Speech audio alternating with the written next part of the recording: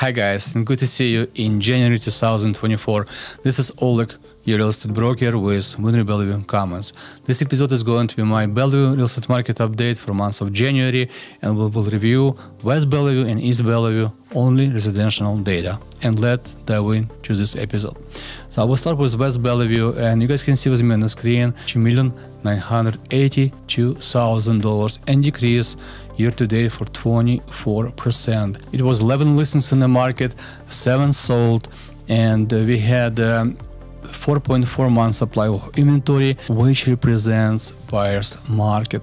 So buyers have big leverage to negotiate price to buy any house currently in Bellevue. Only 7% homes in West Bellevue sold above asking price. 79% home sellers have to reduce price before they was able to sell property in West Bellevue.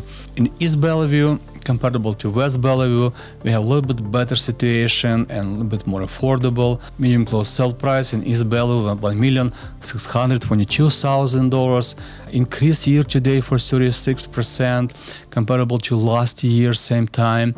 And we have 1.2 months supply of inventory, much more healthy market because lower price to live in very desirable location. So Bellevue is really desirable location on the east side.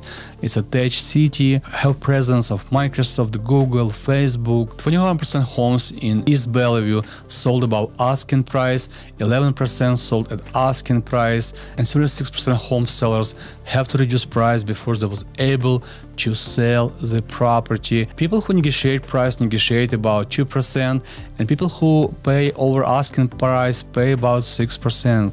You guys can see 6% over asking price. That's a lot of money for this price range in Bellevue. That's it for today for my Bellevue review, and if you guys have any questions, reach out to me. I would love to be your real estate resource.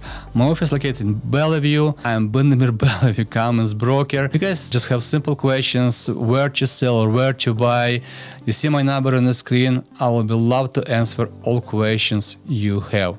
With that, guys, have a fantastic week. Until next time.